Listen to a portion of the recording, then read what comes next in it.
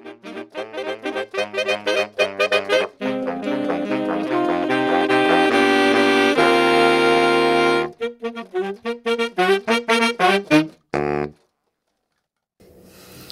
and welcome to the Treasure Trove of Curios. I am Rebecca.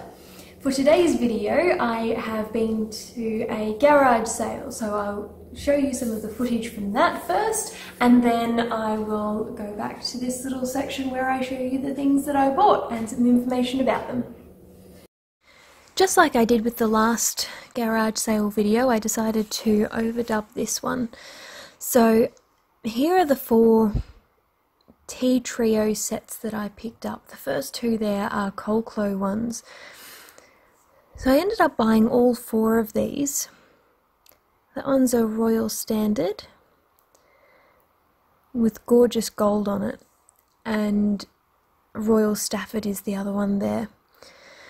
So I did end up buying all 4 of those, plus this bowl as well, which has a bit of discoloration on the bottom, but it's quite stunning and it's got a real nice Art Deco sort of look to it. So everything on that little table there I purchased. So over here, I didn't want to get too carried away with all of the items that are there, because I could have bought an awful lot, but I have so many bits at home already and I didn't want to get too carried away. So I did buy that one, the geranium, I suppose it's a creamer. And I left all of the clear glass bits behind. There were some nice pieces there, but I ended up leaving them. These are some gorgeous lace plates. They're made in Japan and I'm not really sure of the mark, so I decided to leave those as well. They're in excellent condition, but I decided to leave those ones there. So those little plates there, I did end up picking these ones up because they are hand painted in Italy, so I know that there's a market for that. So I ended up taking that one home. I don't think that was marked. I think that creamer is a crafts piece. Then over to the other side of the table, there were some great little souvenir type pieces. And that one's a nice little basket or dish, bowl, I suppose. I quite like this one as well. That one's Bavaria. And then this one I came across and I thought, oh, that one's pretty. Okay, so I bought some tea trios. So this is one of them. This is Royal Standard China. Show you the bottom there. Oh, yeah, put the other ones down so I don't have an incident. Here we go. Royal Standard China. This has got a gorgeous gold rose pattern. And there is the side plate. Interesting, the 4 sets that I bought at the garage sale, all of the side plates are the square design, which is nice. So Royal Standard China was owned by Chapman's Longton Limited, which was in Staffordshire, Longton, which is Stoke-on-Trent. So it started, the Royal Standard name from the company, which was operated out of the Albert factory, so the Royal Albert China, same factory. So it started as Standard China between 1916 and 1930. Royal Mayfair was the name that took over after that, which was 1938 to 1941, and then it was Royal Standard from 1949 onward. Don't ask me about the years in between, like 1930 and 1938. No idea. I haven't been able to find that information out. So that is post 1949. I can't work out exactly when, but sometime in that sort of era. So then I'll show you the next one, which is this lovely piece.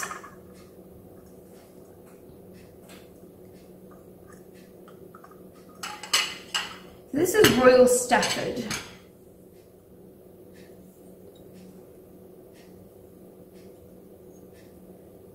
Which is not, there we go.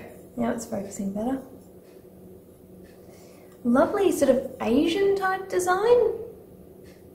So these are all made in England. All the tea trios that I bought are made in England.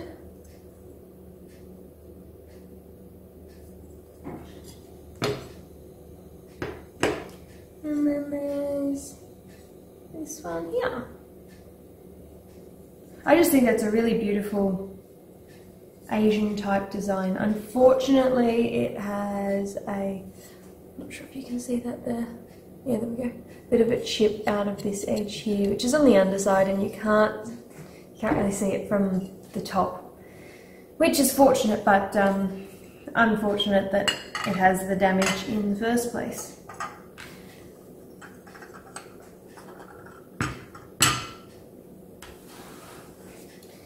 Then I've got two Colclough sets for you.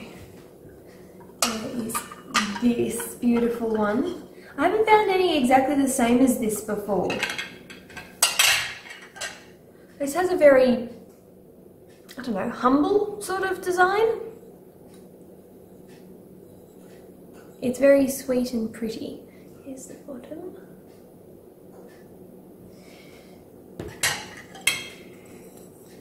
Saucer and a side plate. Again, square design. So I've spoken about the Colclough company before in a previous teacup video. So I won't go into that too much today. And then this is the other set that I bought, and I really like this. I think this is a stunning set. It's the bottom for you. And then the saucers and the side plate. Now these have only got just a little bit of wear just from normal use. There's nothing that's too extreme or unusual.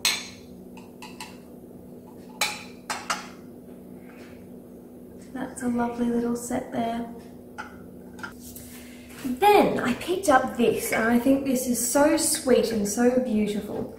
I suppose it's maybe a creamer, I guess. I wouldn't think that it's a gravy boat because it's so pretty, but I could be wrong.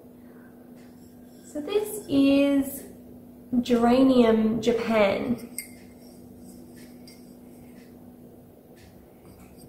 And I cannot find any information about this brand at all. Like nothing anywhere. But there are some other pieces that have been sold recently. Unfortunately, it looks like they haven't been able to find any information about it either. These are not high selling pieces, as in aren't priced very high. They're beautiful, so I liked it and I picked it up. Next I have for you this great Art Deco sort of bowl. So it's got this pinky red splattered, no, speckled, I would say, speckled sort of glaze and the gold edging around here. Great Art Deco sort of lines. And this is by Empire England, which is Shelton. And this, I love that they did this. I wish everyone would do this. See the number here? This means that it was made in the 7th month of 1941. So that's July 1941, and I can date this as close as that. And I wish everyone would do that because it would make things so much easier. There are some other ones that are the same company as this. and similar time frame that have a more Art Deco look to it, but still have the same glaze. So Empire England operated out of the Empire Works in Shelton at Stoke-on-Trent from 1896 to 1967. Not all of their pieces had the age stamp on there, but thankfully this one does. So 1941, I think that's pretty great. Next I picked up these plates. I just thought these were a nice unique little thing, and they are hand painted in Italy. And they've definitely got a real handmade sort of look about them. Each of them is ever so slightly different. Same design, but just tiny differences that you can see between them. There's a couple of small manufacturer's defects in these. You can see the difference of the names on the back, especially that one. There's a few manufacturer's defects, like here there's a bit of a brown splodge, which is where the glaze hasn't quite covered properly. It's not actually chipped, it's just, I suppose, probably not particularly high quality. And you can see just there, maybe, there's a bit of, it almost looks like it's a crack, but that's a crack in the plate originally from before it was glazed. So the glaze is actually sort of into the gap there. So hand painted in Italy, I think they're pretty cool. I don't know what people would use them for, maybe as little sweets dishes, or even as coasters, I suppose. They would look great as coasters. It's a good idea. Should use that. And then the last piece that I want to show you, that it's the last piece that I bought, is this. This is a great, I suppose it's a basket. It's a ceramic porcelain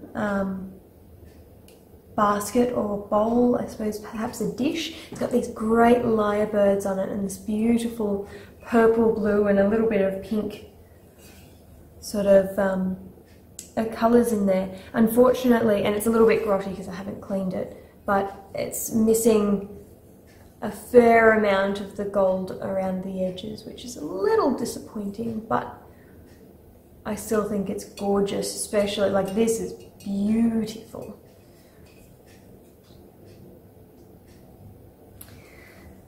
And so, I haven't turned that over for you, have I?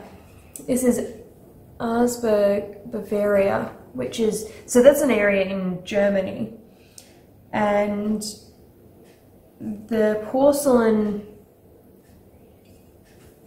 the trademark for the porcelain has sort of been, it's been through a lot of different companies, so it's hard to work out which company made this, because so many different companies have had the trademark over time, and to date exactly when it is as well is a little bit complicated, but nevertheless it's pretty stunning.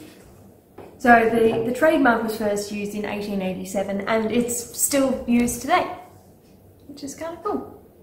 Anyway, that brings this video to an end. That's all the things that I bought at the garage sale. As you saw, there were lots of cool things there. I only picked up a few because I have a lot of stock to shift at the moment, so I didn't want to overload myself too much. Until next time, ta-ra!